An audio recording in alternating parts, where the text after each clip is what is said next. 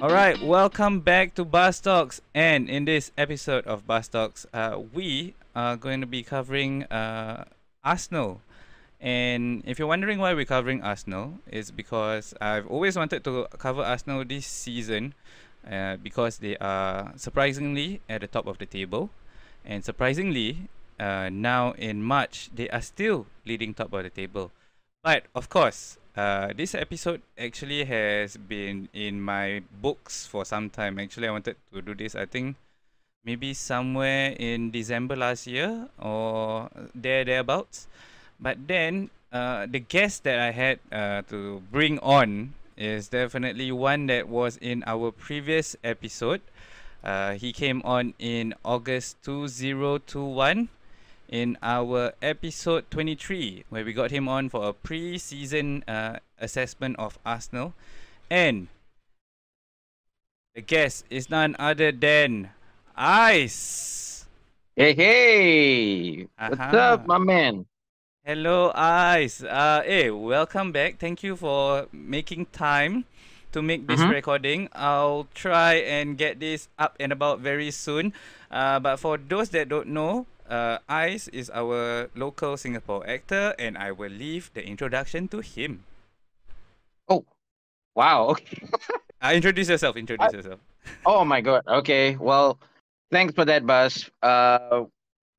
Firstly, thank you for having me again. As I've been looking forward to come on your podcast again a couple of times, and I'll tell you very shortly one of the reasons why it hadn't quite panned out. Until today. But yes, so this is weird, but I shall do my introduction. All right. No, just Anything to you, Buzz? introduce yourself. Then I will fill in Oh, the okay. others. Yes. Of course. Okay. Well, okay. So, hi, I'm Aizuddiin Nasser. Yes, and I'm an actor, and I'm a football lover as well. Yeah. Okay. Yeah. That's on me. Okay, Ice. So basically, for those that are listening, Ice is actually one of the co-founders of Found Films. Mm-hmm. It's a local production company, Mm-hmm. and the Found Films actually have two short films that they have produced, and they have been, and the productions is in the works, if I get the terms correct. The two shows Um. are Lockdown and Not Fair. Yeah. Yeah. You're not wrong. Lockdown. The short film is has just finished. We had a private screening Uh of it, huh. closed door behind the scenes private screening because we intended and we have submitted it to some film festivals, and some of the requirements of this film festivals is that we don't Cannot commercially, or we don't share this, or we don't screen this in a widespread manner. Okay. So we have had to kind of like just have private screenings and hold back this film for the time being until we get the results. So if there is any results from these film festivals, Okay. yeah. All right. Mhm. If I'm not wrong, correct me if I'm wrong. Lockdown. It was Mhm. the winners of the best short film 2021 at the Canadian Diversity Film Festival. Oh no, that is the other short film, Not Fair. Uh, Okay. yes, correct. So Lockdown is currently doing its round in the film festival circuits. We are praying and hoping for the best. That'll be awesome if because we got big plans for it, hopefully. Yes. But yes, we have not yet received the results yet Okay. as of now. I hope that Lockdown will get its time to shine, because Ice actually on the site, he shared, he let me take a look at Lockdown lah, because I so requested, and oh my god, if I can just use this little bit of time and say it was very engaging, very thrilling, and very captivating to me, because it was a very interesting premise for a time that is relevant for all of us, and not wanting to spoil it, because I think it there's potential for it to be expanded even more. So I just want to say you and your partner, if I got his name correct. Let me try. Let me try. Sure, yeah. Nanta Gabriel. Yes. Both of you in that little in that scenes in in multiple scenes, it's very engaging to me as a watcher, and I believe the script was written by your other co-founder Cassandra, correct? Yes, that's right. Yeah, heads out, heads off, heads out. You get the expression. Fantastic job, Yeah. guys, and I hope it makes it big. Oh, wow. That, like, really, thank you so much for that. Like, really, really appreciate that you even wanted to catch the film. And it's a film that I would say, as both a co-founder of the film production company and as an actor, it's you know I always say that as actors we are at the mercy of writers.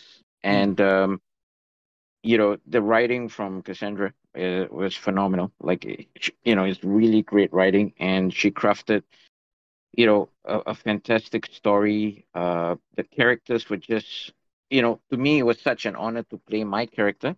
It was such a privilege, actually, to play the character, because it was so well written. And it's the sort of thing that you as an actor always pray that you get to do, and you want to do more of it, and to be given the privilege of being able to act, and bring her characters to life, such an honor for me.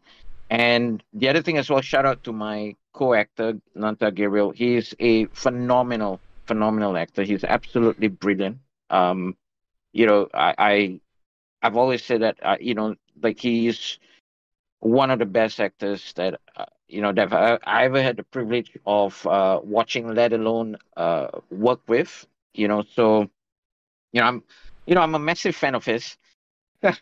So it was such, like, I was really really looking forward to working across him. And yeah, I have to say, I was quite happy with what I saw when I saw the final The product. final So product. just very very thankful and grateful for that. Okay. Yeah. And I have many questions about lockdown. So actually, Uh-huh. I'm just gonna leave it there. Now, Ice. Yeah. Not fair.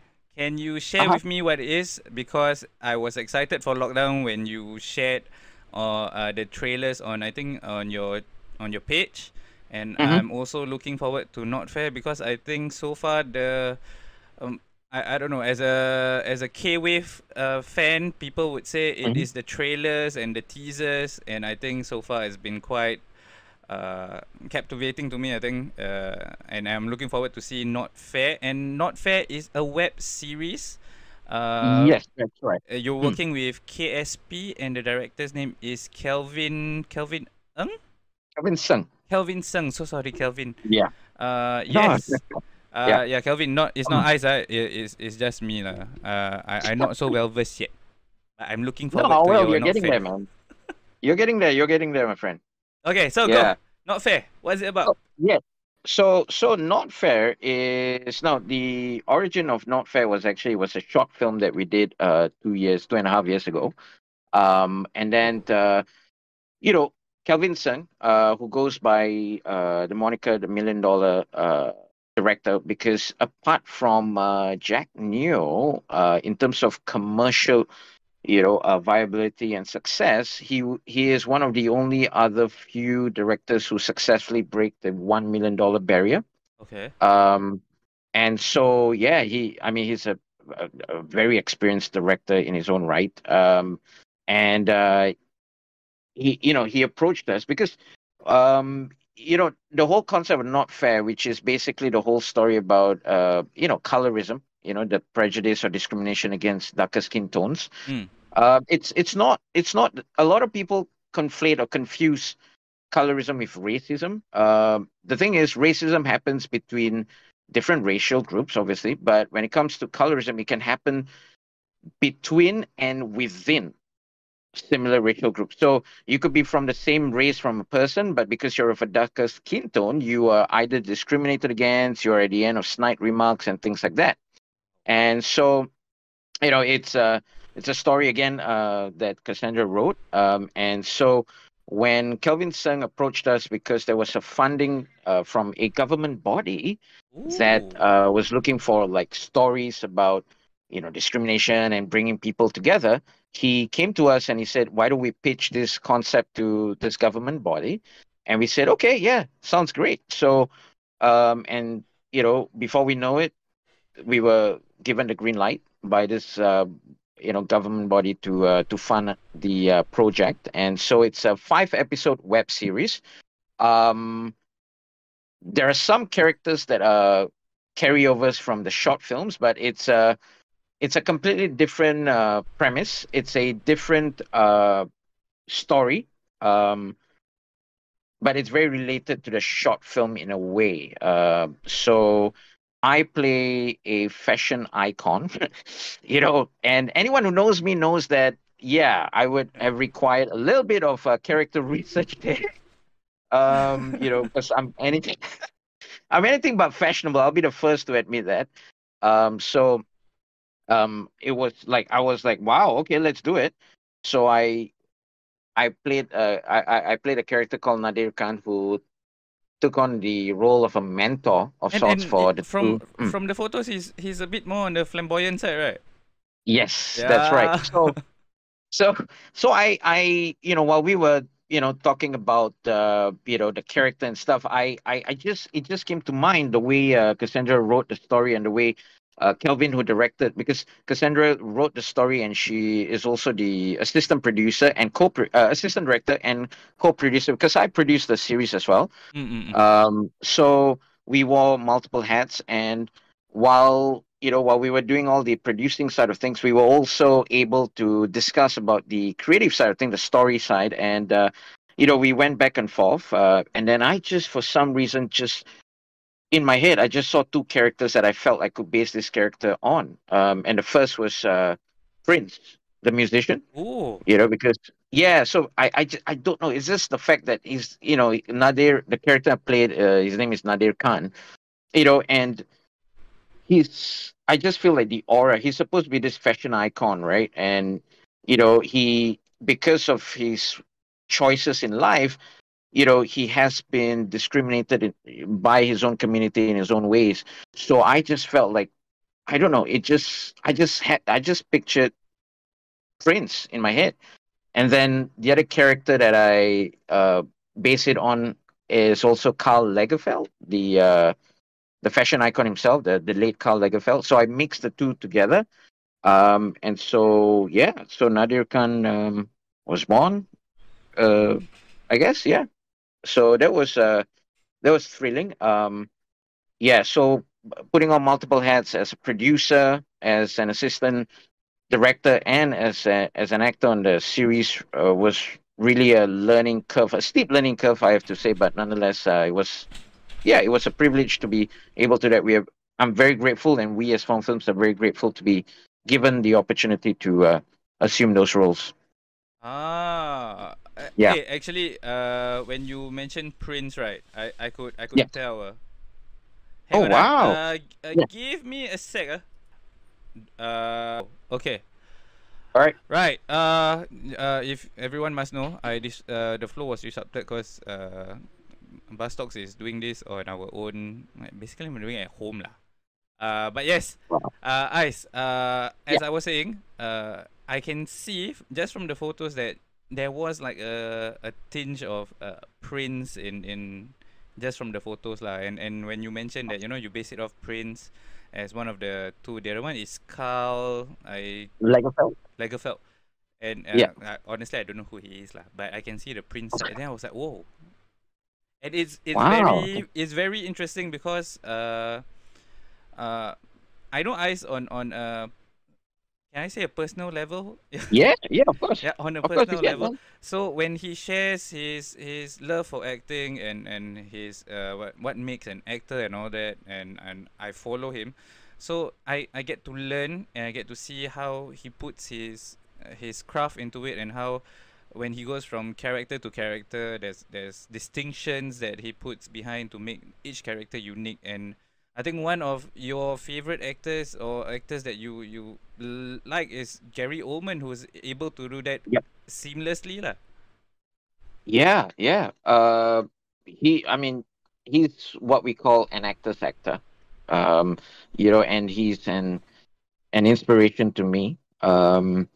Because like what you say, and I'm just very flattered for you to say that because you know, for us actors, that is, I guess that's what I would say only most, but again, I don't want to speak for Mm-mm. other actors, but we always aim to not see as much of us in any role, because you're trying to bring characters that are not you to life, and it's always the journey and the search of you know bringing these characters from a piece of paper on a page to life, and you as an actor, your body is just merely an instrument, for you to, or a To vessel for the character to inhabit. Yeah, yeah. And and so like you try to make it as distinct as possible, because you would know, of course there are some characters that have more similarities to you than others, and obviously like at times that would be the case, but there are very rare occasions of where you are given, where people, you're given the faith or the trust by the filmmaker to carry a character that is so far away from you that the thrill is trying to find that character. And to me, creating character is one of the many fun things about the craft. Uh, Like you create something out of nothing. And so like by the same token, like with Lockdown, like the character James Dandroff, yeah, yeah. who is and it's a complete departure from the Not Fair web series, because that Lockdown is a psychological thriller, and the character, he I played a recluse, and obsessive compulsive, someone who's blighted by OCD, who is an introvert, who's just very awkward, and again, that's not very much like me, so it was Yes, challenging. I know. I was watching it. I was like, oh, it's so not ice, but it's so good. Oh my, thanks man. It wasn't, look, it wasn't easy at all. It was a very challenging journey to get James Dendra and I was posing a lot of questions, and it was thanks to the direction of Cassandra as well. And we butted heads, we shared, we go back and forth, and I was just very lucky to be able to get an essence or feel of the character eventually. And so yeah, so Yeah, it's I'm very. It's cool to hear, man. yeah. That's what you felt. Watching the two characters. Yeah, it's really good. And actually, I wanted to ask when you were explaining Not Fair, because it's Mm. a web series on colorism and whatnot. I was thinking, Yep. wow, uh, found films is actually quite brave in that sense to be even broaching this topic. And then you told me Hmm. that it's been backed by a government agency, which is fantastic. It's very Yeah. relevant, and I Yeah. think it's something that should be discussed more by the general public. And man, I am looking forward to seeing your portrayal of Mr. Han, right? Nazir Han. Another hand. Yes. Yes, it's gonna be Wow. great. Thanks, man. Thank you. Thank you. Much appreciated. Looking forward to. Yeah. Just Okay, so for bring. anybody who's listening in, you all have just listened to at least 15 minutes of us talking about films. Don't Wow. worry, Buzz Talks is not transiting away from what is our. Yeah, because we promised you that we're gonna talk about Arsenal, right? But then we went on Yep. a whole tangent of talking about art and films and whatnot. Fret not, because this is now then we start talking about Arsenal. Okay. Wow. Let's bring it. Yep. So first of all, if you have not listened to the August episode, episode 23, please go listen, because it'll be very interesting to listen to this now. And there are many things, so I'm gonna start it out hot. Ice. Hmm. Yes. Give it to me. In August 2021 episode, many things that Yep. you said about Mikel Arteta. Mm. The most tippy top that I have to say is you said he's not good enough. You said that the selection of an inexperienced manager is Mhm. unbecoming of Arsenal, and they are on a downward trend. Now, Yeah, 26 March 2023. yeah. Have you eaten your words? Have you eaten a huge slice of humble pie? Well, yeah. Okay, I wouldn't say huge slice. And I have absolutely no agenda against Mikel Arteta. Again, it's been a surreal season for us Arsenal fans. Mm. I mean, at the start of the season, if you were to tell us that we're going to lead the league with 10 games to go, I would have called IMH on you. Because like we went, we finished fifth. We pretty much gave up fourth last season at the tail end of the season, which was frustrating. But then to lose it to those scums down the road was even more, heartbreaking. And it was we- upsetting, of course. Now, having said that, in August 2021, I believe that we had just finished the season, or was it the season? We had just started the season, I think. We finished eighth the season before. Yeah. Um, Now, again, there was nothing personal against Mikel Arteta, right? But at that moment in time, it really looked like, and hindsight is 2020, right? Exactly. But at that point in time, I remembered mentioning this in the podcast, or if I didn't, obviously I had a lot of discussions with friends, my family members, and all of that. And I did say, I'm not saying Mikel Arteta wasn't going to be a great coach. I never said that, he wasn't already a very good coach.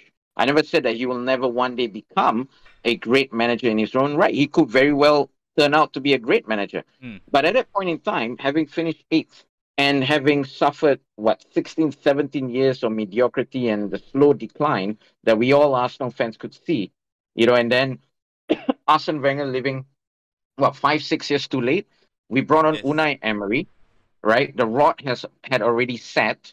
The decline was already at such, we had gone on a tailspin so bad. There was no discipline in the squad. Players were clearly no longer playing for the club and things like that. And looking at all our opponents overtaking us was very painful. Now, finishing eighth, whatever that is absolutely unforgivable. Now, you might then say, oh, what about Chelsea this season if they finish 10th? The difference is, firstly, Chelsea just won the Champions League 2 seasons ago, right? They they pretty much went through a complete overhaul of the system, the structure of the club, right? They went from one owner to another. So they are in a transitional season, but you can bet your bottom dollar that next season Chelsea will be back. And let's not forget this season, Chelsea are still in the quarterfinals of the Champions League in their worst season yet, right? Now, with us, we had suffered such a mediocre, such a horrendous season that his inexperience really showed. Right, he was, I think, at that point in time, knocked out of the Europa League semi-finals. Was it the season after or the season before I came on a podcast? But we crashed out of the Europa League semi-finals against Villarreal because he Mm. decided to play a false nine. He never played false nine ever up till that point, and then he decided to just play false nine, right? And so, it wasn't on him, but we needed. I felt at that point in time we needed a strong character to get rid of the deadwood and to really restart the whole process. What I did not foresee was that the club finally supported and backed the The manager. manager. Yeah. I didn't see the overhaul of the boardroom. Right, I did not see that Stan Kroenke and his son finally put the money where their mouth is and finally backed the club like they should have 15 years ago. Right, so now again, have I eaten a humble slice of pie? Absolutely, I have. And do I gratefully eat the humble slice of it? Absolutely. I always say this to my friends. I always say this to fellow football fans. There is nothing more I wish to be proven than be proven wrong whenever I am, my outlook about Arsenal is bleak. I wish I'm proven wrong because it means that we are doing something right. And right now, I am proven wrong, and I'm more than happy to admit it because to me, no one is bigger, not even me, than Arsenal Football Club. That's the only thing that we care about. That's the only thing that I care about as an Arsenal fan. If it means that I'm proven wrong a million more times because I doubt our capabilities, then by all means, give me all the pies in the world. I'll take it any day. But now Yeah. that so far in this season at least, Yeah. you're enjoying at the top. Arsenal looks likely that they are going to win the league, bar a sudden implosion. Mhm. How do you feel about Arsenal's performance this season? As a fellow fan who has been watching his club struggle the past few years, Yeah. it is a nice surprise to see that Mm. Arsenal is not only rising again, but they're also very competitive and also very uh, they're proper challenges in the title race and beyond that, like the European competitions and whatnot. So for you, do you think this is like even though there's 10 games to go, do you think it's like it's all it's all done and dusted, or do you think there's more to go? Are you like sitting on the fence? Well, Manchester City, let me be clear on this. Manchester City are massive, massive favorites. Mm, Okay. Now, to me, Man City could be 8 points adrift, 10 points adrift. 10 games is a long, long way to go. We're talking about one of the most dominant teams in English football history, right? Four league titles in the last, what, 6 years, I think? Was it? Yeah, three or four? four in You five. know, 4 and 5. Yeah. My God, that speaks volumes, right? And we're talking about again, Man City are massive, massive favorites. They have been here so many times over the years. We haven't won the league in 19 years, and if you look at it, we haven't been in a proper title challenge since 2009, right? The year when we imploded at Birmingham. Mm. That whole William Gallas crying, sobbing fiasco that we, yeah, and so we've got a young crop of players. We have one of the youngest managers in European football, and you know, again, Man City are the juggernauts. They are the favorites. We still have very incredibly difficult fixtures. Let's not forget we have to travel to Etihad Stadium. They have one game in hand over us, and let's just be clear. They are going to close that gap. It's going to be 5 points. We still have to travel to the Etihad. We still have to travel to Anfield against Liverpool. We have to face Newcastle United at St James's Park. We have to face Chelsea at home, and we have to face Brighton at home. And Brighton has had our number at the Emirates for over 2 years now. I Oof. don't think we've won Brighton ever at home. If I'm not mistaken, I don't think we ever have actually, to be honest, because they beat us last season. I think the season before that as well they won. Um, so out of the last 10 games, we have five incredibly difficult games. And I'm not even counting the five other games because there are no easy games in the Premier League. That's true.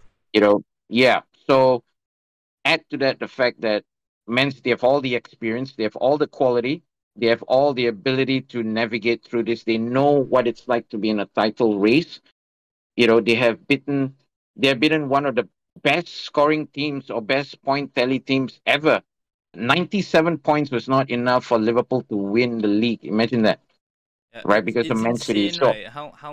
yeah, How competitive you have to be and how yeah, many games you have to win. yeah, But yeah. So is I'm it not. I'm yeah City are the favorites, man. Let's be clear. for now lah? Yeah, we take That's what you one feel. game Okay, at a time.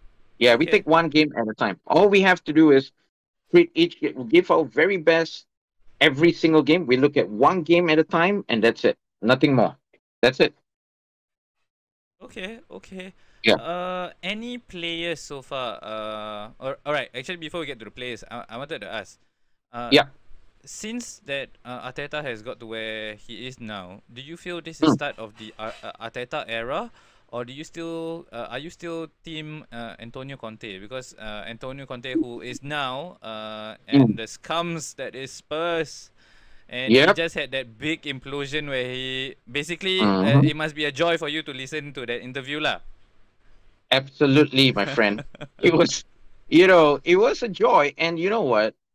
He's not wrong, right? A lot of the things that he said, look, I have, my hatred for Tottenham Hotspur. You know how Yes. much I find them disgusting. But you know, it's all true. Like, and I have had Tottenham Hotspur friends, who shared with me, like, they absolutely understand it. Now, of course, they played horrendous football. Actually, like some of the worst football I've seen in the league.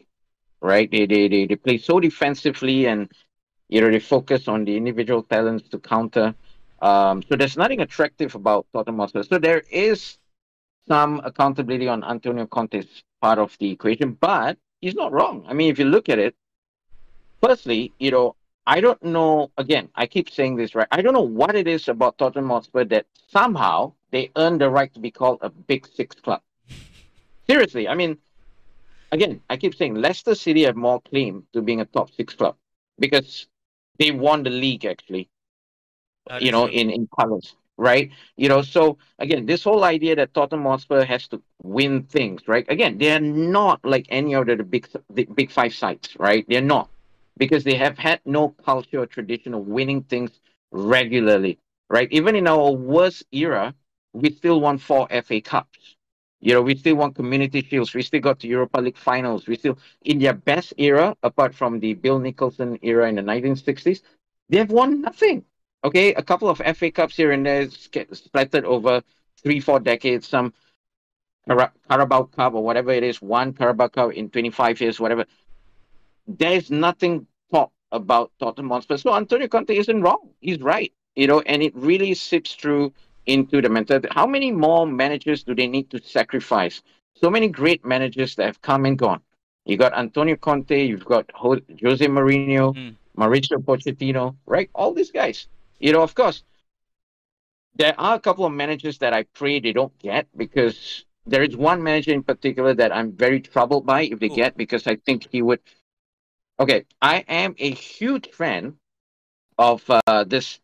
Uh, I don't know. I'm sure you're aware. The Sporting Lisbon or Sporting Club, the Portugal manager Ruben Amorim. oh no, no, I'm not aware. Okay, so Ruben Amorim. I mean, the guy who I mean, Sporting Lisbon knocked us out of the Europa League, but Oh yeah. Ruben Amorim has done a fantastic job, and I don't think I've seen anyone this season who has actually outthought and outfought Mikel Arteta tactically over 180 minutes consistently for large parts of the 180 minutes plus the extra time. And I've charted his rise. He won the league title with Benfica with Sporting Lisbon 2 seasons ago, against all odds, and he is the next rising manager. And I think that he could very well be the answer to Tottenham Hotspur. So yeah, but yeah, back. I would say that Antonio Conte is still a great manager. There's Mm. no question. He is a winner. Everywhere he goes, he wins, except of course, where. Um, so in 2021, would I have taken Antonio Conte? Absolutely. Will I take Antonio Conte now? No. No, because of course Arteta has got it going, and there's absolutely no reason to change him for the time Okay. being. Okay, so that brings me to my next question, which is now that you've seen Arsenal come this far, for now at least, they are competing, they are competitive. So my next question is, what are your expectations now, seeing for Arsenal in the Mhm. near future, and maybe in one cycle, which is about 3 to 4 years time? Are you expecting like Champions League, FA Cup? As a fan, Mhm. what's your expectation now? Well, again, we're Arsenal Football Club, right? So if you're Arsenal Football Club, if one of the biggest clubs, not just in England but in Europe and in the world, um, we have to be winning the big trophies. Or we have to at least compete for the league titles. We have to compete for the obviously FA Cups, it's basically our competition. But Mm-hmm. we still have to, and of course we have to improve our European record, because while we are, supreme in domestically, no, apart, we are the third most successful club in England, right? We are the third most successful club in English football history, apart from Manchester United and Liverpool, of course. Um, you know, for a reason, because of the league title tallies, the FA Cups, the records, the number of seasons we've been in the top flight, things like that, all the records that we've had, the legendary players. But having said that, by the same token, our record in Europe has been atrocious, right? We've won two Cup Winners' Cup, or one Intercity Fest Cup, and one Cup Winners' Cup, which is the equivalent of the Europa League. So technically, we've won two Europa Leagues in our history. For a club of our stature, that is not good enough. We have to look to correct that. We have to really make inroads. We have to start getting European honors under our belt. We have to build on the solid foundations that we've shown so far this season. Not get ahead of ourselves, but build on this. Start challenging for the league titles consistently every season. Um, keep going for the league title. And to be competitive, right? And to finally uh, bring back some dignity and respect to the name Arsenal. We're not just any club. We're Arsenal Football Club, and we've been sleeping. We're for 19 years. Technically 17 years after the Champions League final where we lost to Barcelona. Mm. That marked the end of Arsenal as a top performing club, right? So of course there were a couple of seasons, 2, 3 seasons where we were challenging for the title, so called in 2009, and of course the season when Leicester City won the title. But really we have slid down so far that people have forgotten, the mighty Arsenal, and it's time that we come back. It's time for the comeback, and the fans have a huge part to play. Make no mistake about it. Arsenal will not be where will not be sniffing the whatever you term as success so far this season if it wasn't for the fans. The pressure, the protest, the continuous over decade and a half of just putting the fire under the Cronkies and the bots' feet, making the club accountable for the decline. Make no mistake about it, the fans had every single reason, and the fans had every single thing to do with the so-called resurgence of Arsenal this season. There is no question about it. And we as Arsenal fans have to continue to back the club, but we also have to continue to let the club know, to let the board know, to let the owners know, to let the manager know, and to let the players know that they have a responsibility, and that we will support them and we will back them, but they have to give their absolute best. Okay. That You know? that's that, that's basically what I share that sentiment with for Manchester United, Hmm. and Yep. it's Yep. not And something that, and I think mm, so far from what I've seen from Arsenal, especially in terms of the players' unity, the players' general spirit, everybody is, it looks like everybody is achieving a common goal together. And I think what is the difference in Arsenal is that in purchasing Gabriel Jesus and yep. Zinchenko, they got Yep. two proven winners along with Jorginho, three Yep. proven winners, and then it's united the team and allowed them to be a bit more, even though they're on the younger side, allow them to be a bit more focused, a bit more what's this, goal oriented. Yes. Yeah. Yeah. The impact that those three winners have had on us so far has been immense. Mm-hmm. The experience, like when you talk about Gabriel Jesus, right? How many league titles have you won? Four, three, in Man City. Zinchenko, who is going down, and it's what a time to be alive, because if you were to ask me in past seasons, who would have been my favorite Arsenal players. It would have been, a count on one finger, and I would have given you an answer within maybe 30 seconds. But now, if you were to ask me, I'll take some time, but I would say that Zinchenko is my favorite player. Yeah.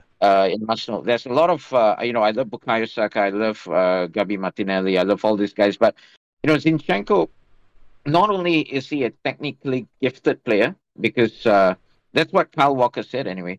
When Kyle Walker was asked in an interview, what was fascinating was when he was asked by a couple of reporters who he felt was the most technically gifted player at Man City. A lot of people were expecting, obviously, the great Kevin De Bruyne, but he said Zinchenko. He said Zinchenko is the only player that is superior to Kevin De Bruyne technically. And everyone laughed him off, right? But it's very clear to see that Alexander Zinchenko is one hell of a footballer, and he is my favorite player. And not just because of that, but he's also a fellow boyhood Arsenal fan.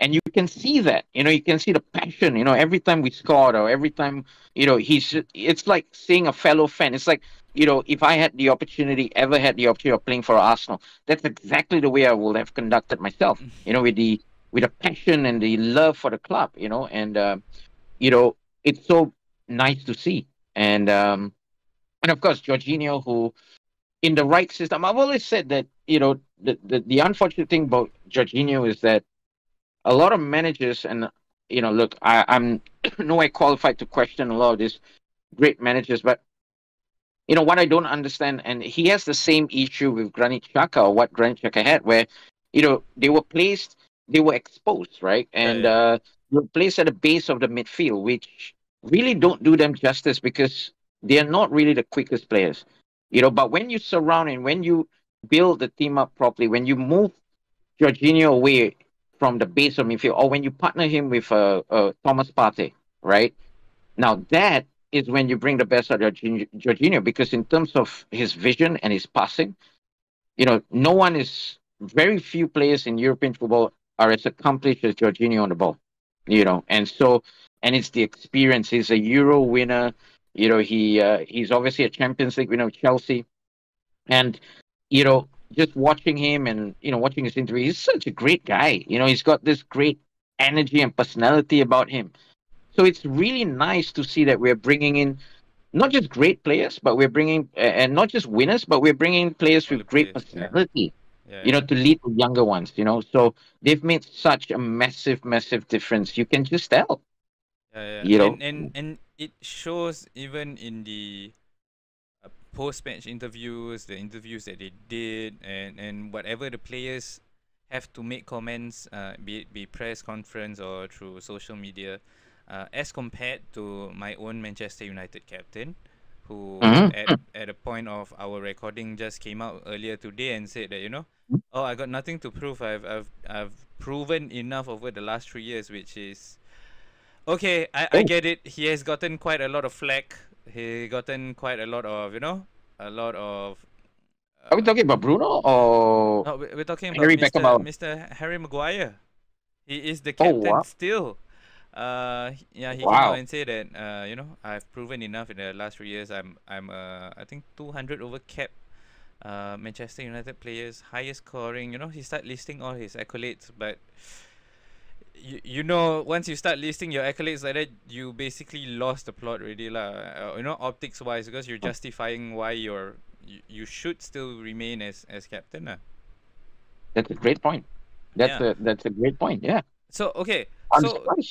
To that point, about how Arsenal are improving, are you gonna give Arteta another 3 years because you talk about winning Champions League more, which is honestly not one of the easiest, especially when you got serial winners in Real Madrid. So if you had, like, in the next 3 years, if I could ask you, okay, Ais, in the next 3 years, your targets for Arsenal is what? 1 FA Cup, 1 league title, and maybe a finals appearance for Arsenal. Or what are your targets for Arteta before you're like, all right, Arteta he's done enough. He is not the person to take us higher.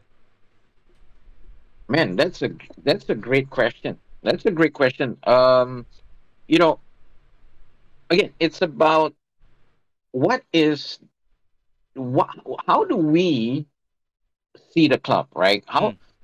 You know, what is the aim of Arsenal Football Club, right? Now, w- look, of course, I'm not saying, and I think we have to avoid, as Arsenal fans, we have to avoid feeling entitled, right? No one is entitled to winning all the time. Of course, if you're a Cough, Real Man U, Madrid cough, fans, cough, Man U you fans. are back to differ, right? But I would say that the most important thing is that we have to be competitive. Of course, having said that, we have to win silverware. I'm not expecting us to win the league titles every single season, but we have to come close. But we have to start winning league again. It's been so long. Like for a club of Arsenal's stature, not winning the league title in 19 years is insane. I mean, you look through the history of this football club, we have never gone beyond 19 years ever of not winning the league. Never, right? We are 13-time league champions, right? Our most dominant period was in the 1930s, 1950s, and 1990s, right? But interspersed between that, we won a league title in the 80s. We won a league title in the 70s. Of course, we famously won the title at Anfield in 1989. Now, if you look through the history of Arsenal Football Club, we have never gone 20 years or 19 years without winning the league title. Mm-mm. Now, what I'm trying to say is this: we have to start thinking like the big club that we are. It's as simple as that.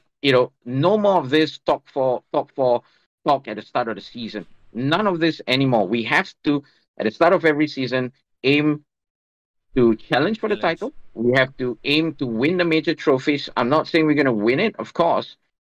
Now, if circumstances change, like what Liverpool had to suffer this season, where halfway into the season they realized they've had a horrendous season in the as compared to how they've been performing in recent times, Mm. then obviously their aim now is to try to fight for top four. I get that, right? Injuries happen, so I would say, of course, there are factors that we will look at, but we have to remain competitive. The board has to back Mikel Arteta. They have to support him. We have to strengthen this summer. There's no question. And one of the best things that, there's so many things that managers can take out of the great Alex Ferguson. One of the most, one of the things I have kept saying for over 16 years now is that we have to strengthen from a point of strength. The one thing that Alex Ferguson did well was that just because he has won everything doesn't mean it stops, right? Mm, mm, He mm, would mm, buy. mm, mm. The best time for you to strengthen is when you're at your strongest, because Yes, yes. right? And so that's what we have to do now. In the summer, we have to sign. In the summer, we have to recruit all the players that we need, right? Not to say we'll get every single one of them, but we have to at least get a few. And then whatever happens this season, we're not trying to jinx it. Again, Man City are going to be the massive favorites. I still expect them to be the favorites. We are hopeful. If we somehow, whatever, if we don't, we have to go at it again next season. Okay. But there is no question that we have to win trophies, FA Cups. We have to try to challenge for the Champions League. Again, I'm not saying that it's going to be easy, but we have to, right? That's the point of a big club. We have to go into every season trying to challenge for the big trophies. We can't go into the season the over 16 years. Over 16 years, you ask any Arsenal fan, they will tell you the exact same thing I'm about to tell you. We would start the season knowing that we are one, two, three, or even four players short of even being a decently challenging team. We would know that. There will be summers where we know we needed to sign three, four players. The summer that we signed Peter Cech, he was the only signing that we had. And we knew that we needed to sign three or four players that season, that summer. We only signed Peter Cech. Yeah, Well, that's actually quite true. In the summer, they all yeah, signed Peter Cech. Peter Cech was the first and only signing, and I thought it was a yes, great base to have Cech as you know, as an upgrade to your goalkeeper. But then after that, there was no improvements or signings of from yeah. any other positions. Yeah, exactly, right. And the other thing also about what I'll expect Mikel Arteta to be is to grow as a manager. He's obviously got a great potential. He's a Mm. natural manager. His tactics have been superb so far this season. So far, right, this season, but he still has a lot of room for improvement. As with any young person in any walk of life, in any craft that you do, Mm. and one of the things that I think he can, of it, is to start to have variations, because there will be moments in games where we become very predictable, and we'll find it a lot we'll find it really difficult to break things down because we stick to one certain way of playing, and we're going to break out of that. He's got to mix it up a little bit, and I hope he's on the way there. Yeah, but there's no more of regressing, Uh, I, absolutely no more. Mm, I don't know whether he's able to do that because and this is generally just a generalization of Guardiola's students. yeah, There's Arteta, there's Vincent Kompany, Xavi, and who's the Xavi, other one? Xavi. And yeah, and Xavi. The, Yeah, the three of them are actually, I would say, their game plan is close to Guardiola, and I don't think one thing that I think is Achilles heel of Guardiola is that he's not able to adjust his gameplay to mm, variations like you say lah, yeah, yeah, and I yeah, think his yeah, yeah. students also face that same issue because they are insistent on a way which for most parts are going to work out well, but there will be that Yeah, one game where 1 or 2 games where it comes short. yeah. Yeah, yeah, and it's true. And what is very frustrating is that I can see it after 5 minutes. Mm. A lot of times, what is very frustrating sometimes as a fan is that you can see something from a mile away, right? And I'm sure you have this feeling as well when it comes to United, right? You can see it, right? It's there, it's in you, it's right in front of you, and then you wonder how come the man in charge don't see it, right? And then you hope that he sees something that you don't and that you're proven wrong. But then again, you're proven right. Mm, mm, You mm, mm. know, and in games, a lot of times where I'll be like, no, we are being too predictable. I know exactly where the ball is going to be. I know exactly what they're going to do. And guess what? I was right. Like a lot of times when I'm watching the match, I'm like, I know exactly what's going to happen before the ball reaches the penalty box. Like I know exactly what's going to happen before we approach the final third. And it turns out to be true, right? So we need to mix it up a little bit. If I can tell, and I'm a nobody, if I can identify exactly what we're doing, I mean, heck, like a Premier League manager will know exactly what, and maybe it's just me being overly demanding, but hey, that's what fans are, right? We Yeah. s- we support the club, obviously the club that we love, and we support the manager, but it doesn't mean that we turn a blind eye. It doesn't mean that we agree to everything. There is I'll come in for Arteta and basically any manager's defense to your should I say criticism? It's not even criticism, to your comment lah. Yeah, yeah, I think yes, he is a Premier League manager. He's supposed to be elite. He's supposed to be whatnot. But having had managed just like a social league, to make that yeah. key decision where you want to change to change the formation, to change the way your team plays, it Mm-hmm. takes I remember seeing this article, it takes courage and decisiveness to want to go and gamble for it, and you Yeah. have to have that confidence that what you're about to do is going to work, but at the same time, it will bite you in the ass. So, like for Right. example, I think one of my most I used to help manage this. I would say manage lah. Upon the Yeah, request yeah. of the guy who made the team, my Mm. own at that time was a Saturday League team, BPFC. We were losing, I think 4-1 in the first half, and then in Oh, the second half we managed to catch up to 4-2. So I think this was one of our against one of the title contenders. contenders for Mm. that division. And I think we had about 20, 25 30 minutes to play, so I had to make a decision on, because the basis of the team, because this is Singapore and the Mm-hmm. basis of it is that we pay to play, so it was a Yeah. decision I had to make whether we take out some people, and they had first, that was the first consideration. So people who pay $10 per game would play lesser, Mm-hmm. and but I had to make the decision to whether we wanted to win the title or we wanted everybody to happy. So that's one. And the second, because we were losing 4-2, we had to change from a 4-3-3 to something that, and you know lah, Sunday football, weekend football, we don't train. We don't have time for Yeah. training.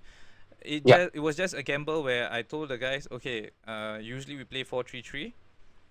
For now, we are gonna shift to a 3-5-2, and I think towards the last 10 minutes, as we were chasing for, I believe it was a draw or a winner. Wow. I forgot the actual score line. We end up playing Wow. a 2-1, I think 2-1-6 or something like that, where Oh it my was just gosh. a two centre back and one holding midfielder just sitting, Woo. and everybody is just attacking. Right. Wow. So it And how did was, that go? I think we won lah. If not, it was a draw. I Wow. remember the ending was 4-4 or 5. I think it was 4-4, so it was a draw. But it was a very crucial draw because it kept them 2 points behind us or something like that, and Damn. it turned out to be a key match in the league season. So, but Wow. I felt that pressure as Mm. a social league. I can only imagine the amount of doubt that creep into any of the managers at the elite level, because they know that, Mm. okay, I see this, but how am I gonna change? Do I have but like you said, Arteta's weakness, like we both have said, Arteta's weakness is variations, and it's something that Yep. you want to see him Yep. improve on. But yeah, Yeah. whether he can I mean, branch away and whether he can yep. have the courage to make that decision is all like up to him lah. Yeah.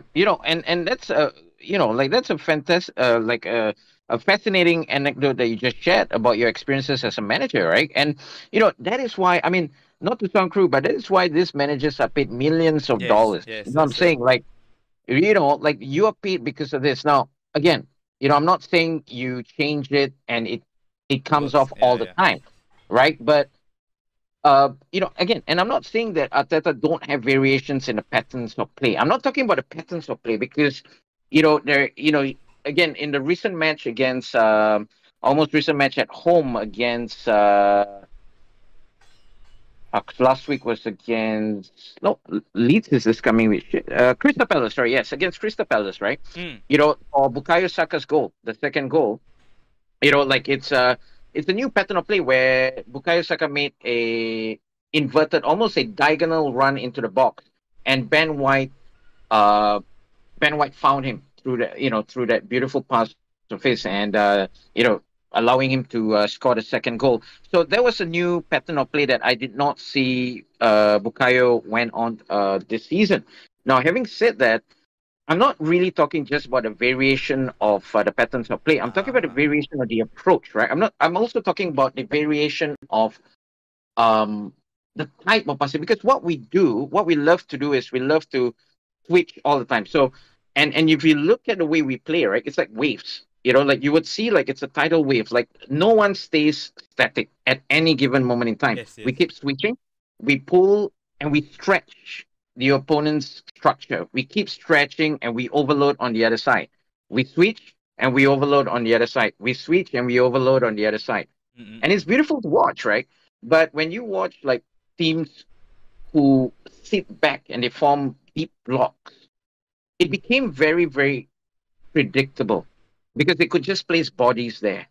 Mm-mm-mm. So you know, uh, it's when it works, it's beautiful to watch. And I'm not saying that it's not beautiful to watch so far this season, but again, if you to ask me about room for improvement when it comes to Mikel, that's something that he can look at, like what you just mentioned. You know what I mean? Like just bring a surprise. Like just A change it up different from time to way time. of, like you mentioned also, is like a different way of using Saka, Yeah. and a different way of using. I think one of it is, one of the reason is why they brought in Trossard for that Oh my for the gosh. variation, Yeah. right? I have been a fan, and I've said this so many times to my friends. I have been a fan of Leandro Trossard from the first time because I saw him in a European. I remember hearing about him, and I watched him in a Champions League game, and I thought, "Wow, this guy is a baller." I think he was playing for Genk at the time, if I'm not mistaken, a Mm-mm. Belgian club. And I remember like this guy is a baller. And when Brighton signed him, I'm like, I remember saying on the very first match, I was like, oh wow, Brighton got Leandro Trossard, right? But then again, you're not really sure how they will adapt. Can they convert or translate what the good form that they had even in the Champions League to the Premier League? And of course, the rest is history because he loves scoring against the big teams. He's got a hat trick against Liverpool at Anfield, and I mean, last season he scored the winner against us at the Emirates. And so when I read, I mean, obviously it was a huge, huge disappointment when we missed out on Modric, obviously. Mm. Um, but when I saw that we were linked to Leandro Trossard, I remember saying, and I was texting my friends and I was posting online and all that we might have just gotten ourselves the signing of this January. Like I've been a huge fan of his ever since I saw him the first time because he's such a technically fantastic player. He He's so is. good, yeah. And his vision is so underrated. His passing, man, I've seen him so many times thread some of the most incredible passes, and I love watching him play. He's so good with both feet. He's great in close quarters. His finishing is superb. So when we got him, I said, man, if this goes the way I envision it to be, he could be quite a key player for us. And so far, he's proven to be the Yeah, so case. far, so far, so good. So far, so good. Okay, and that Yeah. brings me to the next question. Arsenal, any areas that you think they still need to improve? Because I think like Uh-huh. midfield is quite sorted out. You got Granit Xhaka, Partey, and Odegaard. Then your front three is Saka, Trossard, Martinelli, and when he returns, Gabriel, Jesus, and I think Eddie Okay. Nketiah. Yeah. Yeah, Yeah. I think he's a good he's a I would say he's a fox in the box more than Yes, he a is. proper striker. Yeah. Yeah. Yeah, Yeah. and You're right. and Good. Saliba is doing extremely well. I'm quite impressed Oh, with man. William Saliba because he's like what Love Widow. 22. He's 22. Yeah. He's so solid and so composed. Yeah. Yeah. It's interesting that. Oh, yeah. Sorry. Am I? Did I cut you off? No, no, no, no. Oh, okay. So before I get to William Saliba, now it's interesting that you said about the midfield, right? The first position you mentioned. Oh, we're sorted. Now I beg to differ. Oh, is I it beg to okay? differ because yeah, because of course, if you were to ask me who our most important players, I would always say Thomas Partey, right? Mm. To me, Thomas Partey is our most important, most indispensable player. There is no other player in the squad that we have that brings what Thomas Partey offers. He is the game changer. When he plays, we are a completely different side than when he doesn't. Every single time we meet Thomas Partey, our chances of losing Right. goes way up high. And it's true. Against Sporting Lisbon, he didn't play, right? Against Everton, where we lost at Goodison Park, he was missing as well. At Old Trafford, he wasn't there. So Thomas Partey is key to us. Now, the only problem is Thomas Partey is approaching 30 years old. He What? is, He's so old? yeah, yeah. He's turning 30. He's turning 30 this season. He's What? 29. I think he's turning 30 in July or August. I'm not too sure. But he's Okay. turning 30 soon. Right? I'm surprised as well at first, but yeah, he's turning 30. Granit Xhaka is going to turn 31, I think, this season. And again, I mean, I don't want to, at the risk of, counting my chickens before the eggs hatch Mm. or whatever, however the saying goes. If we qualify for the Champions League, I'm going to use the word if, okay? If we qualify for the Champions League, then we can't treat the Champions League the way we have with the Europa League this season, right? It's two very completely different competitions. The standards are obviously very different, and we won't have the luxury of resting quality players and exchange them with less quality players during the group stage. So we would need to rotate Thomas Partey, not only because he's injury prone these days, not only because he's aging, but also because even if he's a 22 or 23-year-old player, he can't be playing 70 games a season, right? Or that's the plan, right? 70, 60 games, I don't know, right? Or 50 Mm-mm-mm. games. So we would need we would need one now.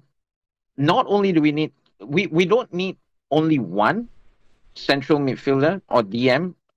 We need two this summer. Uh, Wait, the but other is you obviously have for you have Granit Xhaka. Jorginho, Granit Xhaka, and Partey. That's three. You want another two more defensive midfielder? Absolutely, and I tell you why. Because while Jorginho has been a revelation thus far, he's great. He controls the game. But there were a lot of times this season when he played where, through no fault of his own, it's just that he's not his strength, right? I mean, there's Yeah, only so speed lah. much. Yeah, his speed. So he was completely exposed at the That's true. base That's of the true. midfield. And next season, we have zero room for any of this. Again, and Jorginho is what, 32, 31? Granit 31, I Xhaka think. is Yeah. 31. Yeah. And so it is our most experienced, but by the same token, it is our most aging part of our team. So we would have to replace or get ready to phase these players out very soon. For next season, yeah, so we need not one, but we need two. And Yeah. we're competing. Now, again, our expectations next season will go even higher. It's no longer just fighting for top four. Thanks to what we have so far been able to do, we won't be able to help ourselves. We can't regress, we can't decline. The aim at the start of the season will be to challenge again for the title, right? Now, whether we can win it is a completely different matter. We're not going to say we will, we won't say we expect to, but the aim and the way we approach the squad building would have to be geared towards that, right? And so Jorginho, Thomas Partey, and Granit Xhaka isn't good enough because of their age and because of their injury proneness and because of all the factors I just mentioned to mount an assault on all fronts. So we will need two. And the first name that I think of, obviously, that we've been linked with so many, many times is Declan Rice. Declan Rice. Wow, that's gonna be hard to pull off. Well, okay. So now, obviously, Arsenal fans, we can get overly excited as any fan base can. But there have been recurring reports over the last few months that um, Declan Rice has agreed to join Arsenal. Firstly, because he wants to work with Mikel Arteta. Secondly, because he loves the project that he's seeing at Arsenal, and the faith that we are giving that we're showing to young players. And he's still a very, very young player, by the way. He's only 23, I think.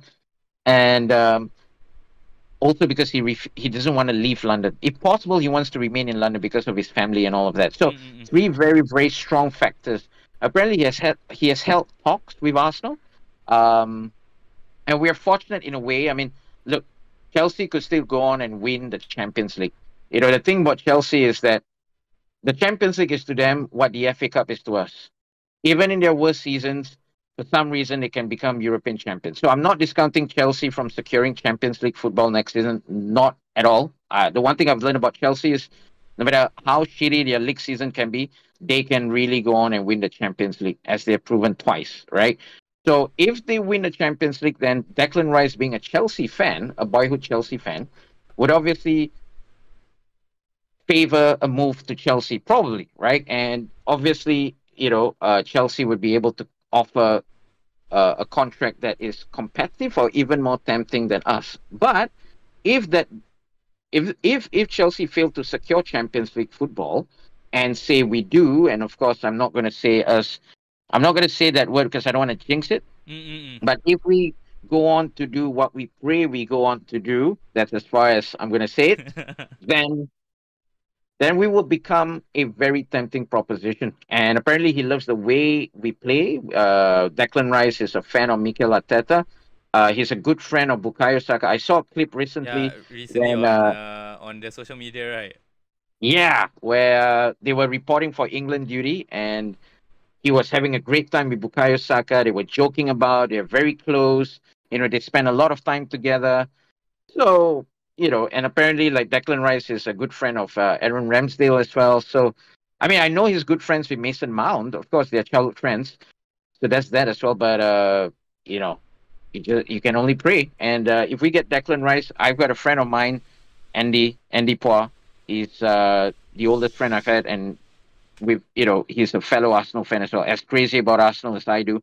And dude, his favorite player is Declan Rice. He can't stop talking about Declan Rice. And this guy has been talking about Declan Rice 2 seasons ago. Wow. So yeah, like even before I actually noticed Declan Rice, Andy has he every single time he saw Declan, he's like, dude, we need to get Declan Rice. We need to get Declan Rice. And at first I'm like, really, Declan Rice? But yeah, I would say he's right. So Declan Okay, so Rice would be Declan one Rice, option. the other one?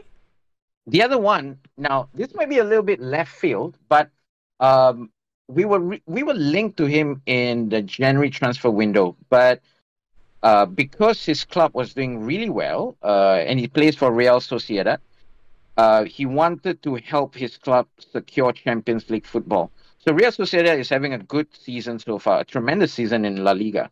Mm. And that was one of the reasons why he refused to change clubs. But he's very open to joining, hopefully. Um, I saw clips of him. He reminds me so much, and I'll kid you not, he reminds me so much of Jabi Alonso. Ooh. He's a faster version of Jabi Alonso. And he goes by the name of Martin Zubimendi. And Oh. Okay. yeah, and Zubimendi, a lot of people think, oh, I will mention Moises Caicedo or things like that, right? But I'm a fan of Caicedo. He reminds me a lot of N'Golo Kante, to be honest.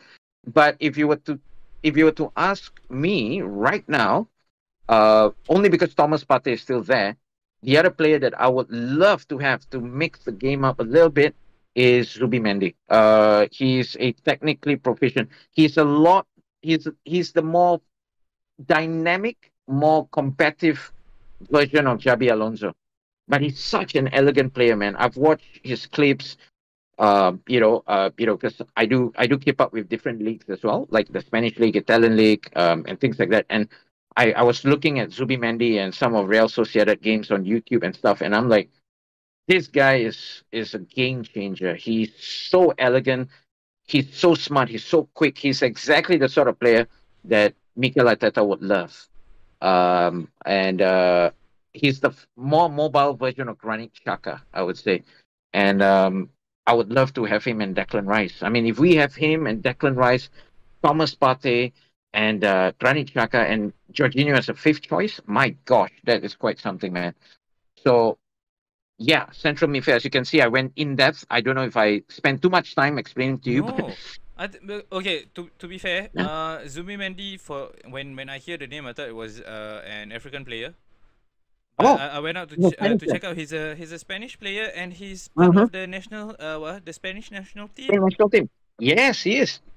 He's usually paired alongside Rodri at the base of Spain's midfield. Yeah, yeah, So yeah. Rodri is the combative one, the ball winner, right? And then Zubimendi is and Busquets, of course. And then Zubimendi is basically the puppet stringer. He controls every single thing that goes through that team, man. He is he's an incredible player. I'm a huge fan of Zubimendi as well. I think he would fit us to a T. He would be very exciting, and he's young. He's only 22, I think 23, if I'm not 24. mistaken.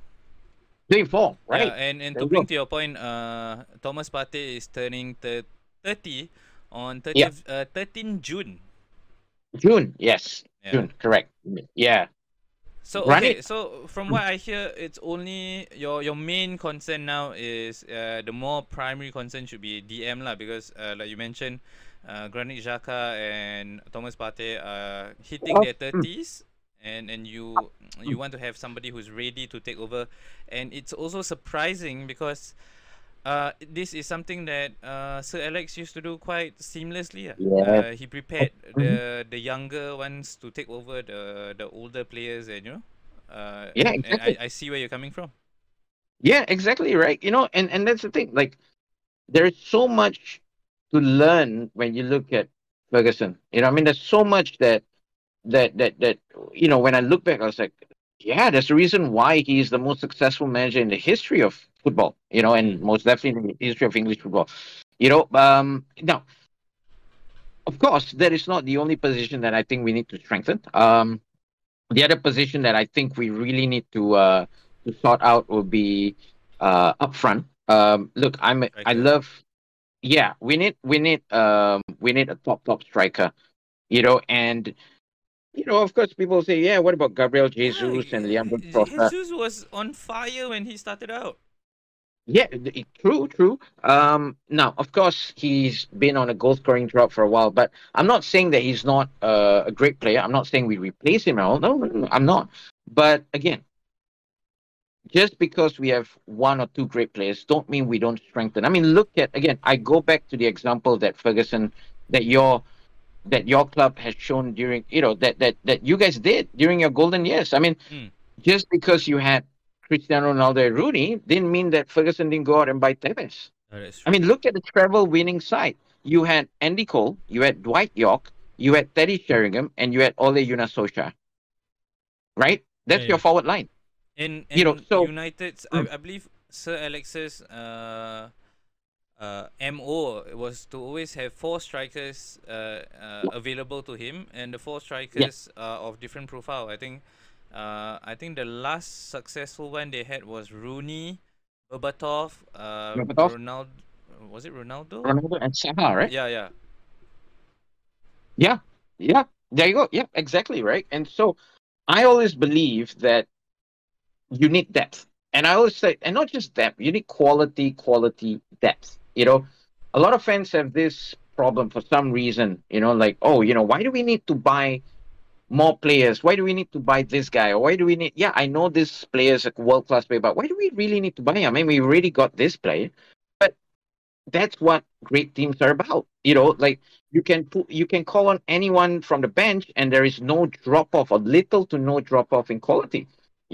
Like even with the signing of Leandro Trossard, right? A lot of people are saying, yeah, but where are we going to put him, right? We got Gabriel Martinelli, we've got Gabriel Jesus, we got Odegaard, and I'm like, look, there's no bigger fan of Gabriel Martinelli than me, right? I've been calling for him to play when he was benched, and I love him to bits.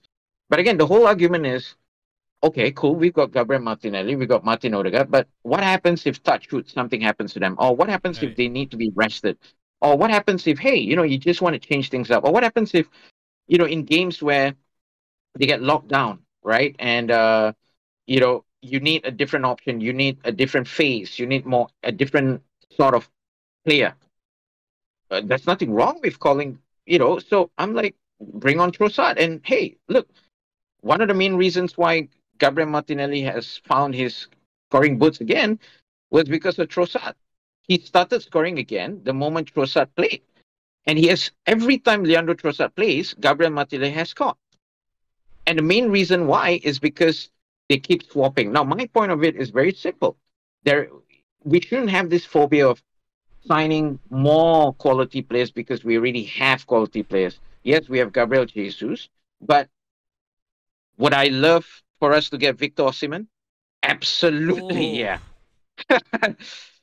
that's really aiming Yes, I would very, love. very high, my friend. Oh well. Yeah, but Hey, to get back to the top, right? that's right. I mean, look, this summer you guys are look. Face it. Let's face it, right? I have no question. I'm gonna put money on this, although I'm no betting man. Obviously, we're not allowed to. But Yeah, yeah. I would have no doubt that Harry Kane is going to join Manchester United. Okay, Really? let's. Oh yeah, yeah. Okay. I mean, where else is he going to go, right? Of course, Man City, there's Erling Haaland.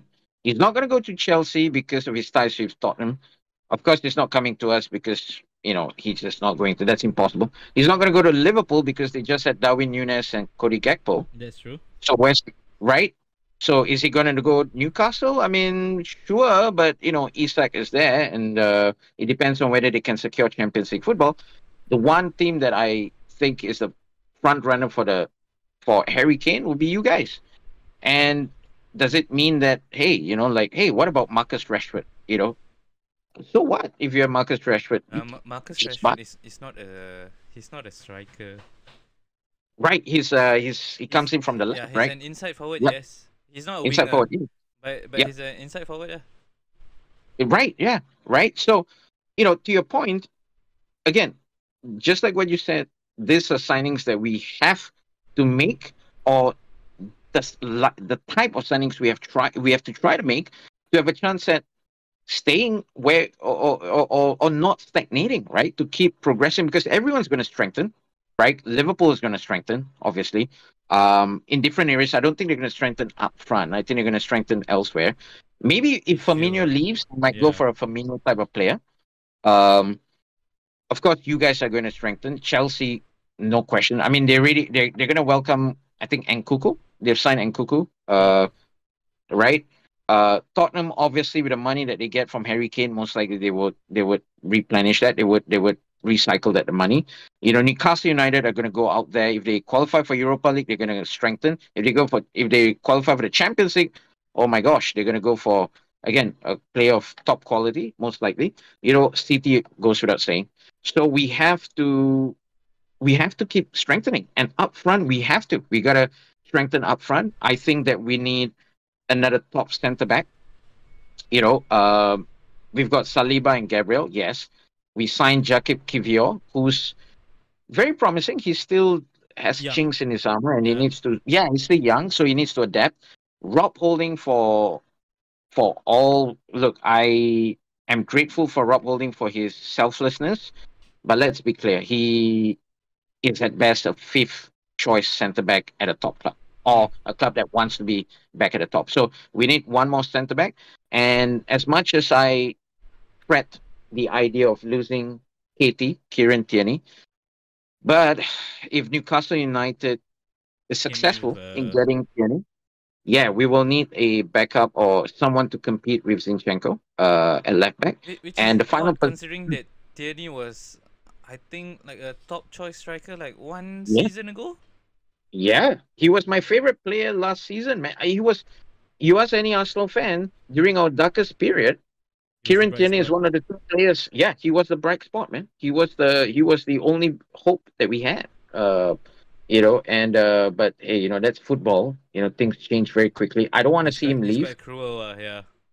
Yeah, but Arteta's system of playing with inside fullback, the false fullback tactic. I don't think it does KT justice, because he is your traditional out and out overlapping full Fullback. throttle Yeah. fullback. Yeah. Yeah.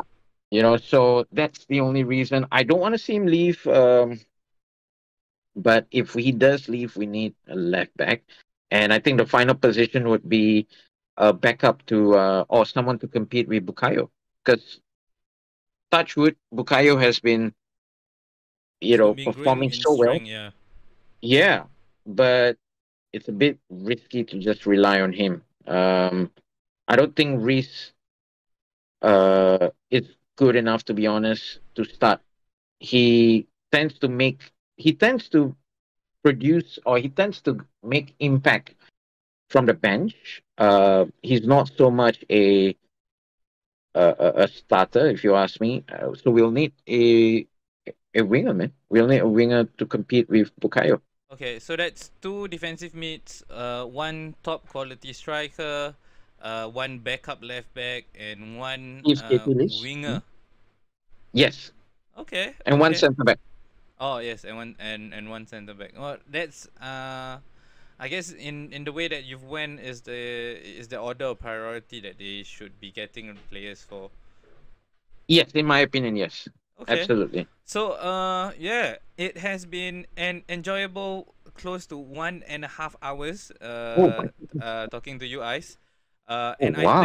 And I think a lot of the things that you have shared is something I've learned about new players today, which was what exactly happened in the last podcast that we had together in 2021. I think Yes. you talked about, oh shoot, who was it? I cannot bring the name to mind at the moment. Maybe I'll Oh, just edit in post or something. But right. there was a few players that Ice actually highlighted once to watch. That actually blossomed in the 3 years since we had in the 2 years since we had that interview. So if Oh, you are listening to this, that Real Sociedad midfielder. Can I have his name again? Yes, Martin Zubimendi. Zubimendi. You should go and Yes, check it out Zubimendi. because if there is anything that I've learned from having this this podcast session with Ice, dude really goes out to watch the games, and he has, in my opinion, he has a eye or spotting really rare gems lah. Oh wow! Thanks, man. Yeah, no, I really, because it's not. Even I don't watch like all the the different leagues. I usually catch just EPL or when I have the time. Some of the bigger La Liga games like Atletico Madrid because I'm a fan of Atletico Madrid. Oh yeah, yeah, yeah. Yeah. So there are some games that I think the only other player that I keep a lookout for Mm. is Takefusa Kubo, but that's only because I have a Oh, personal affinity with him, having played him FM. in my FIFA game. Yeah, in Ah, I FIFA. knew it. Yeah. He was a rare gem that I found that I thought like, hey, he should be kicking it on in the bigger leagues. So yeah, Yeah. so yes, please go watch this. And now, to close off, Mm. what we have started on in this channel is that and this is blatantly ripping off from another big podcast in Singapore, Yala But, where they have one shock thing. But ours is more of what has there been any interesting or funny news in the footballing scene that you like and that you would like to share? Funny, of course. Anything that One captured of your imagination. Yeah. So sorry to interrupt. Yes, go on. no, no, no. All good, man. I mean, obviously, I'm very tempted to say the Antonio Conte press conference. That was hilarious. That's actually a good one. It was really like Man, it. No, when that news broke out and the final, I think the final thing that Conte said, this is what Spurs are. Basically, it yep, summed up to that line where everybody keeps saying Spurs being Spursy, and I was like, oh my god, this is. yeah. He went It's such like, a long way to say that. yeah, it's like their own manager saying, "Hey guys, look, it's Tottenham Hotspur." know, you know what I'm saying? Like, Yeah, that so that that was freaking hilarious, man. exactly. That And made my yeah. do you think he will stay? I think he's about to get kicked Oh, out, right? I think so. He flew back to Italy, didn't he? Yeah, During the international week. Yeah. I think he just like yeeted out there. Okay, in the same line. Okay, so that's yours, Antonio Conte's. Yes. Okay, then What about yours? mine will be Bayern Munich manager too, where Nagelsmann was just booted out while he was away with family Oh, skiing. yeah, in Austria, right? Yeah, Holy and they man, didn't tell brutal. him.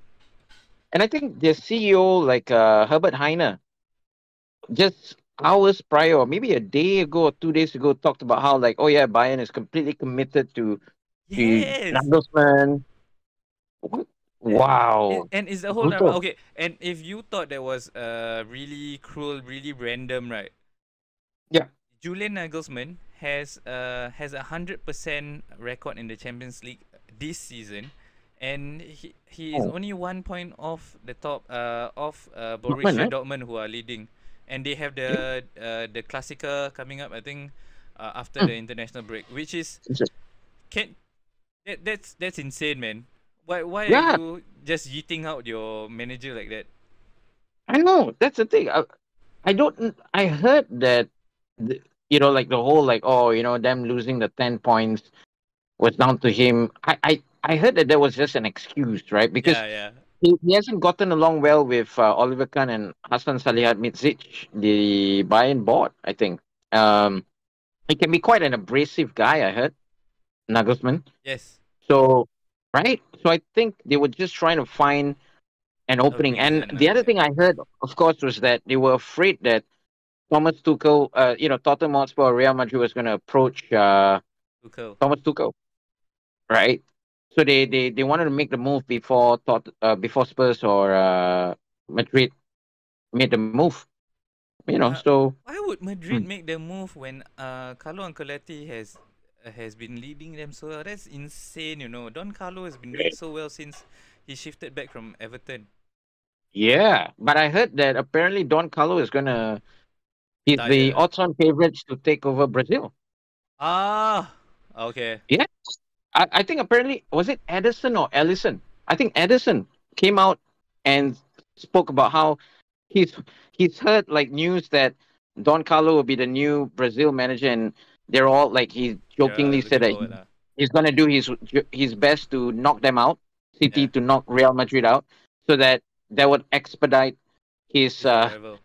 yeah his arrival at the Brazilian hot seat. So yeah, Yeah. Speaking of like funny story, since we brought up Don Carlo, I don't know whether you know this, but actually, when how Don Carlo went back from Everton to Real Madrid was uh very innocent. He actually called up Real Madrid to say, okay. "Hey, you guys got any players that you don't want that you're interested on selling or loaning to us?"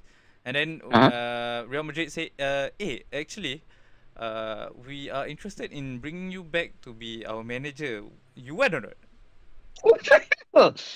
Are Yeah, you serious? yeah. I serious. I read that in one of the reports or on how it happened lah, and I cannot find the article now because I read that like one, as you are, you know, randomly reading random football articles, and Yeah. allegedly that is the true story. And then the moment Real Madrid offered that to Don Carlo, then Don Carlo, oh, you for real? Oh, okay, I'll be there, man. Wow. Yeah. What the hell? Imagine that. Whoa. That could have, imagine that could have been anyone. You know what I mean? Like imagine Klopp just called, hey guys, is there No. anyone? Hey, oh yeah, by the way, Jürgen, like just thinking, we want you, you want not? Yeah, I mean it's cheeky, but you know it works, and it got them Yeah, to a title last season. yeah, yeah, yeah. They won the Champions League and the double, right? They won Yeah, the they did the Champions League double, and which is yeah, insane, yeah, insane, man. Yeah. Dang, Okay. wow. I didn't Ice. know that. That's funny. Thank you so much for your time. And this Always is fun. going to be as always as your last podcast. We love to have you here because most of it Oh, is yeah. you are sharing a lot of things and I'm listening, which I love. And yeah, all the best to us now. And I will definitely ask you for some words when Arsenal, if Arsenal win the Premier League this season. I don't want to jinx it because Ice also Thank wants to you. be, you know, touch wood. Don't want to count the eggs until they Yes. hatch. Yes. And just one last thing as well. Sure. Last two things, of course. One of the main reasons why it took quite a while, I think I mentioned earlier that I was going to share with you. Of course, it was my schedule and all. But the other thing as well, there's a slight thing in me where I'm like, you know what? I don't want to jinx this. Ah. We're on a good run. So I don't want to do anything different. I don't want to say anything that might change things. So I'm, so that's a part of me that for a long time I was like, you know what? Let's just wait till the end of the season. But of course, I've got mad love for you, so I'm Ah, risking it all, thank man. you, thank you, thank you. That is so kind. Because yeah, I had a feeling when like we were sharing. I think it was earlier. I think in the first half of the season before the World Cup break, or just Uh-huh. after when just before we hit into the winter. Then I was like, oh, should I ask? Is this is gonna be, it's exciting. But yes, thank you for risking it all. I sincerely hope that this is the year Arsenal will win because for sure Oh, next year Manchester United is going to be in the midst of everything because Eric Ten Hag has brought back hope. you know what? I Oh, agree oh, with you, my I friend. remember. I remember who you talk Ah, about. ah. Is Eric Ten Hag? Oh, yes. Yes, I Oh, remember. right. You were like, Oh, yeah. if there is any manager that I want at Arsenal, it is Eric Ten Hag. Right, right. Yes, I've been a Exactly. fan of his for a while. So when you guys got him, I was like, oh, here we go. United's back. Yes. Oh my United's back. god. Yeah. Oh yeah, thanks for reminding me, man. I was thinking as well. Who is that fella? No, yeah, because Yes. I was to prepare for this, I was listening to our past this one. Then I remember in my head, oh yeah, yeah. Hey, oh my God, I talk about Eric Ten Hag as being a super solid manager, and he will hit the ground running if he went to the Premier League. I'm pretty sure he'll do well for Arsenal. And I was like, okay, okay, I got to remember this. I got to remember this. But then, oh my God, it's such a brain fart just now. But when I was like, oh, okay, Eric Ten Hag is coming back, then I was like, oh, hold on. Ice was the one that mentioned Eric Ten Hag. Oh yes, indeed, my friend. Yeah, Yes, my and God. oh wow, yeah. So You know, hindsight is I 2020, but oh man. you got to give props to the man for having that hindsight 2 years ago. Well, look, we got our hits and misses, man. We Yes, got our indeed. hits and misses. And the next time I'm back, I would love to hear more from you as well. Sure, That'd be quite fun. sure. Mm. We'll probably hear from Ice in the pre-season routine Yep. that we have. And yes, Yeah. everybody, thank you again for joining us. Ice, thank you again for your time. We hope to hear from you soon. All the best with all your film endeavors. We at Baztalks will definitely look out for Not Fair. Thank you. Come on, you Gunners. All right, take care. Bye, everybody. Bye.